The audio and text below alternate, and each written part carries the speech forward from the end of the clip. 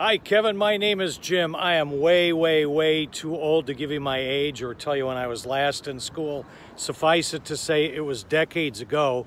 It's a beautiful afternoon, and I noticed the sun up in the sky. I sent you a couple of pictures. It has a halo around it. What's that all about? Well, it's such an excellent question, little Jimmy, if I can call you Jimmy.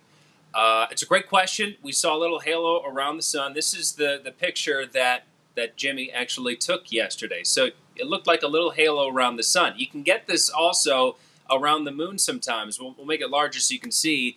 This is what's called a 22-degree halo. And basically, that's sunlight that is reflecting through little tiny ice crystals. So we had really thin cirrus clouds. Those are those really high, wispy-looking clouds that were even tough to see because they were so high and so thin, but little tiny ice crystals are reflecting the light. That gives us what's called this 22-degree halo. We also sometimes can see what's called sun dogs. That happens around the halo, and that happens to the left and right side of the sun. That's just a bright flash there, and that's from the shape of the ice crystals that the light's reflecting through. And then also sometimes you see a sun pillar, and that's a beam of light as the sun's setting. So we get a lot of these cool visuals from just from the sunlight or moonlight through little ice crystals or clouds that are up in the sky. So it's a great question from Jim. I'd love to meet you someday. You seem like a really smart, cool guy.